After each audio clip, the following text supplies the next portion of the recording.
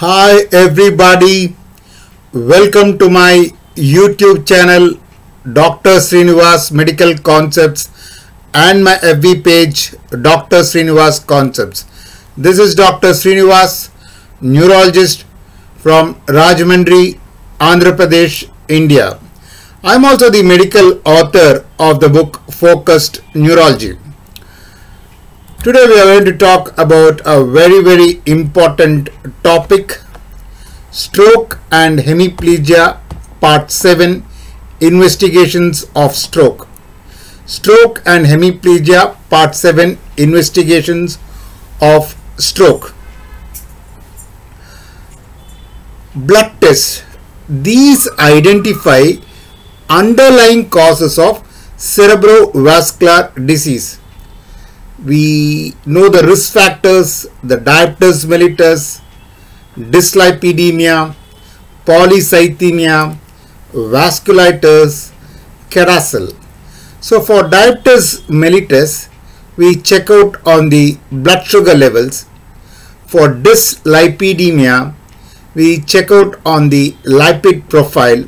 For polycythemia, we do a full blood count. For vasculitis, we check out on ESR and ANCA. For CADASIL, that is cerebral autosomal dominant arteriopathy with subcortical infarcts and leukoencephalopathy, we do genetic testing. Then we can sometimes do lumbar puncture, CSF analysis. CSF analysis is useful for vasculitis secondary to cerebral infections. Cerebral infections like tuberculosis and syphilis, though they are of long standing, they can affect vessels, cause vasculitis and can present in a sudden manner. So when we suspect vasculitis secondary to syphilitic or tuberculous infections like meningitis, we need to do CSF analysis. We can also send the CSF for RBCs and xanthochromia for the diagnosis of subarachnoid hemorrhage. So these are the basic blood tests and lumbar puncture or CSF analysis which we do. Cardiac investigations. Why is it so important? Because approximately 20% of ischemic strokes are due to embolism from the heart. So approximately 20% of ischemic strokes are due to embolism from the heart. So the most common causes are atrial fibrillation, prosthetic heart valves, other valvular abnormalities and recent MI. So these can be identified by clinical examination. For example, they'll be having irregular pulse in atrial fibrillation. We can do ECG where we can pick out the irregular rhythm, but transthoracic and transesophageal echocardiogram may also be required to confirm the presence of cardiac source. CT scan. CT head is perhaps the most important investigation in the evaluation of stroke. CT remains the most practical and widely available method of imaging the brain. It will usually exclude non-stroke lesions including subdural hematoma, which could be because of head injury causing a venous rupture and accumulation of the blood underneath the dura, or brain tumors. Though brain tumors present in a chronic manner, if there's a bleeding into the brain tumor, it can also present suddenly, a classic stroke mimic. So these can be excluded by CT head. So CT head, it will usually exclude non-stroke lesions including subdural hematoma and brain tumors and will demonstrate intracerebral hemorrhage within minutes of stroke onset. However, especially within the first few hours after symptom onset, the CT changes in cerebral infarction may be completely absent or very subtle. Therefore, MRI is preferred. Sometimes within the first few hours after symptom onset, CT changes in cerebral infarction may be completely absent. It may take 24 hours to 48 hours for the symptoms to be manifest, and clearly seen on CT scan. Or it could be only subtle, and therefore when we suspect cerebral infarction, MRI is usually preferred. For cerebral hemorrhage, it is the CT scan which is preferred. For infarction, it is the MRI which is preferred. CT angiography is being used to show vessel occlusion suitable for clot retrieval. MRI brain. MRI brain, especially the diffusion weighted imaging, can detect ischemia earlier than CT, and other MRI sequences can also be used to demonstrate abnormal perfusion. So when a person comes with stroke, we first do CT scan to rule out hemorrhage, but CT scan may not pick up infarction, and therefore we go for MRI diffusion weighted imaging, especially when we are considering thrombolysis. In fact, there are other sequences like diffusion perfusion mismatch, which is a radiological equivalent of ischemic penumbra. When the perfusion to the brain starts getting decreased, the center part of the brain, there is complete absence of blood flow and the brain is already dead or non-functional.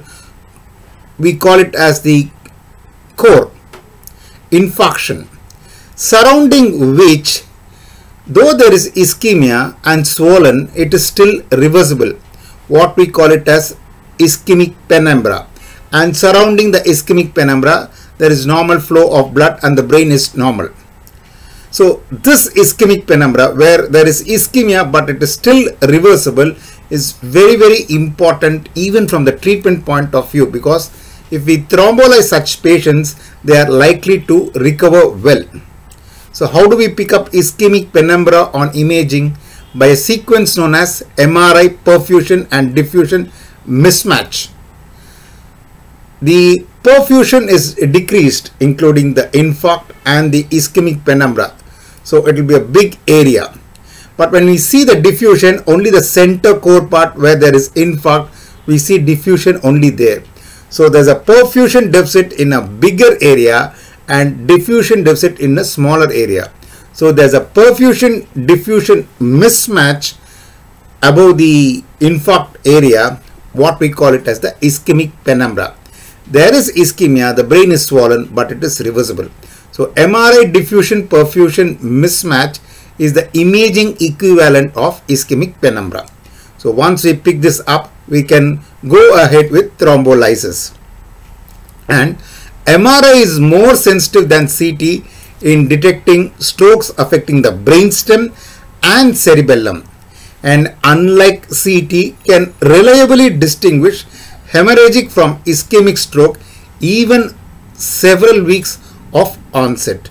So MRI is more sensitive than CT in detecting strokes, especially affecting the brainstem and cerebellum, because when we take CT scan head, it may show artifacts and therefore the brainstem and cerebellum may not be visualized well. So MRI is more sensitive than CT in detecting strokes affecting the brainstem and cerebellum, and unlike CT, it can distinguish hemorrhagic from ischemic stroke even several weeks of onset. Yeah, these are the usual investigations we do routinely in stroke patients, but then stroke may affect young patients also. So in such persons, young strokes, what are the investigations which we should do to find out, to elucidate the cause of the acute stroke and then manage appropriately? So causes and investigation of acute stroke in young patients, young stroke. So young stroke, the causes may be different from the strokes which are seen in elderly people, because in elderly people atherosclerosis is more common. But for young persons with stroke, cardioembolic strokes are more common, or persons having altered or highly thrombogenic or hypercoagulable states, they are more common. So in young person with stroke, the investigations differ. So we have to approach the person accordingly. So cause and investigations of acute stroke in young patients. Cardiac embolism, very important in young strokes. So we need to do echocardiography, including transesophageal echocardiography. There could be premature atherosclerosis in young persons with stroke. So we need to do serum lipid levels. Arterial dissection, we have to do MRI and CT angiogram.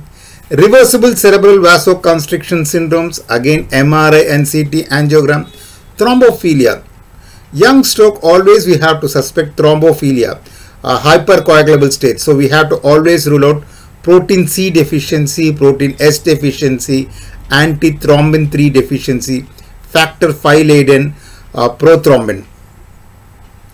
Then homocystinuria is also an important cause for young stroke. So we have to do an estimation of urinary amino acid and methionine loading test. Antiphospholipid antibody syndrome can affect both arteries and veins and can present as arterial strokes and venous strokes. In fact, if a young woman who's got recurrent abortions and stroke, we should always suspect antiphospholipid antibody syndrome. So we investigate, we have to find out the anticardiolipin antibodies, the lupus anticoagulant. For systemic lupus erythematosus, we have to do ANA estimation. For vasculitis, example primary angiitis of the central nervous system, we do ESR, erythrocyte sedimentation rate, CRP and ANCA. For primary intracerebral hemorrhage may also affect young patients. So what are the investigations and what are the causes for a person having hemorrhage in a younger age group? So the primary intracerebral hemorrhage cause and the investigations. AV malformation is very common. Generally, arteries, the blood flows from the arteries to the veins through arterioles, capillaries, venules and veins. So there's a lot of intervening vessels between the arteries and the veins. Artery, arteriole, capillary, venule and veins. So the blood goes from the arteries to the veins in this manner. But in persons who are having AV malformation, these intervening vessels are not seen. So it's a direct communication between the artery and the vein. So there's a high pressure coming from the artery to the vein and it is likely to bleed and cause hemorrhage, and persons may present with seizures also. So young person with stroke and seizures, always we need to suspect AV malformation. So we did it by MRI and MRA, and another way of finding out AV malformation is by giving a contrast or a dye. Generally, it takes a lot of time for the dye to appear in the vein because it has to go to the arteries, arterioles, capillaries, venules and veins. So it takes time. But in AV malformation, it's a direct communication from the arteries to the veins. And therefore, when we give a dye, the dye immediately appears in the veins from the arteries because there is no intervening tissue. So early dilatation of the vein or early filling of the vein is highly suggestive of AV malformation. So we can pick it up by MRI and MRA. Drug misuse is also one of the important causes of acute hemorrhagic stroke in young patients. So we need to do a drug screen like amphetamine and cocaine. Coagulopathy is very common. Persons may be taking oral anticoagulants for a particular disorder. So we need to do prothrombin time, activated partial prothrombin, APTT and platelet count. Persons may be having a decreased platelet count and may be having bleeding tendencies. So we need to work up with PT, APTT and platelet count. For subarachnoid hemorrhage, young persons having acute stroke, subarachnoid hemorrhage is also very common. Usually the bleed is because of the arterial dilation, what we call as berry-aneurysm. Sometimes it is seen in traumatic conditions also.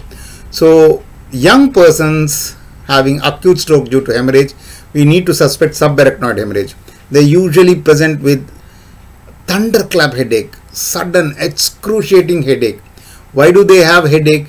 It is because the blood has seeped in the subarachnoid space, and meninges and meningeal vessels are highly pain sensitive structures. They have pain sensitive structures. There are no pain sensitive structures, pain sensitive receptors in the brain. Even if we cut brain, there is no pain. But the coverings of the brain, the meninges and the meningeal vessels, they have pain receptors and they are highly sensitive to pain. That's why headache is seen whenever the meninges get affected, be it subarachnoid hemorrhage where there's a bleed in the arachnoid membranes meninges and causing irritation, or meningitis where there's infection of the meninges. Both produce severe headache and neck stiffness. So subarachnoid hemorrhage is one of the important causes of young stroke in young patients with hemorrhagic tendencies. So subarachnoid hemorrhage, sacral or berry-aneurysm is very common. We pick it up with MRI or MRA. Again, AV malformation is very common.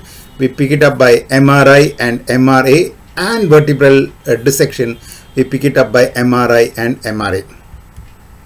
Yeah, these are all the very important salient investigations we need to do when we approach a person with stroke and try to evaluate the cause. Very important investigations. The investigations might slightly differ from an elderly person with stroke and a young person with stroke, and we need to go accordingly. So these are all the important concepts of investigations of stroke. I hope you have enjoyed listening to my lecture as much as I have enjoyed delivering the lecture. This is the book Focused Neurology I've written. I'm the medical author, Dr. Sreenivas. This book is available online from all leading book stalls, including Amazon. You can book it online. So after having listened to this lecture, if you have any suggestions or comments, kindly post onto my YouTube channel, Dr. Sreenivas Medical Concepts, or my FB page, Dr. Sreenivas Concepts, or you can get in touch with me by posting your comments on my email, sreeklpm@gmail.com. But please like and subscribe my YouTube channel, Dr. Sreenivas Medical Concepts, and my FB page, Dr. Sreenivas Concepts. Thank you. Bye.